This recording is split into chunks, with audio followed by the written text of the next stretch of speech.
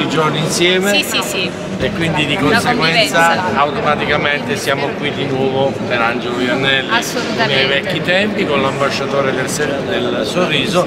Allora, cosa ci dici oggi? Allora, siamo molto felici perché questa versione, una nuova versione del Premio Ambasciatore del Sorriso all'interno della Sala dei Baroni è davvero molto bella, un po' più istituzionale rispetto all'ambito dello spettacolo, un po' più vivace, quindi diventa sempre più serio, sempre più formale, ma ne prende dal punto di vista appunto dell'aspetto dell'eleganza. Oggi sarei emozionata perché un ambasciatore diverso dagli altri, la Sala dei Baroni, che suscita sempre eccellenze di emozioni. Sì. Poi Maschio Angioino è sempre bello, poi dipende a volte anche un po' dalla location, quindi facciamo come lo vedi Angelo? Come lo vedi? Molto emozionato. Non è che ha qualche libro da qualche parte? Sì, secondo me sì, nascosto ce l'ha, lo sta preparando, quindi preparati per tutto un percorso insieme per parlare. Io il 24 vado in Florida, quindi fino all'anno prossimo.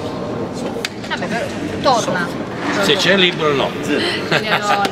Ci sarà un libro che parlerà invece non più di pandemia, perché poi ho fatto pandemia 1, pandemia 2, pandemia 3, Naulim, ma vogliamo direttamente cose belle, cioè quindi o cose belle o niente. Grazie Franco, e da Cioffi, grazie mille a ambasciatore del Sorriso.